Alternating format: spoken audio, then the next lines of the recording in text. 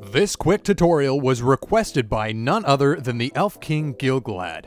On YouTube, he writes, "Can you make the One Ring from Lord of the Rings animated? Specifically, how the text on the ring animates in and out." I'm not going to teach you how to make the ring in this video, so if you want to learn how to make the ring, I suggest you check out the How to Create the One Ring in Blender tutorial from 3D School. I'll put a link to that in the description.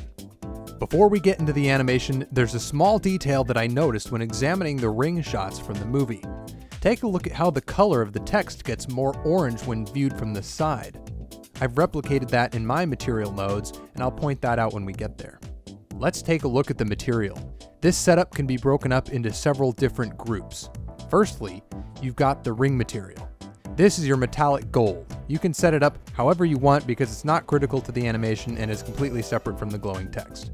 Over here, we have the glowing text. Now, as I mentioned before, I've designed it to glow more orange on the side-facing surfaces. You can do this too by using a mix shader, with orange and yellow emission nodes going into it. The FAC is then driven by the layer weight node, as pictured here. This is then routed into a mix shader along with the metallic gold material, where the FAC is driven by the image with the text. Now here's where the animation comes in.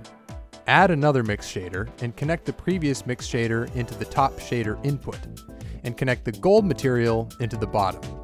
Then add a noise texture, add a brightness and contrast node, and run them in series into the FAC input of the mix shader. The animation happens within the brightness contrast node. Go to the frame where you want the effect to start, set the brightness to 0.7, and add a keyframe by moving the mouse to the brightness control and pressing I. Then go to the frame where you want the animation to end, adjust the brightness to 0, and set another keyframe there. Now you have an animated ring. Thanks to Gilgalad for suggesting this video. If you have any suggestions for tutorials you'd like to see, please leave them in the comments. And don't forget to subscribe.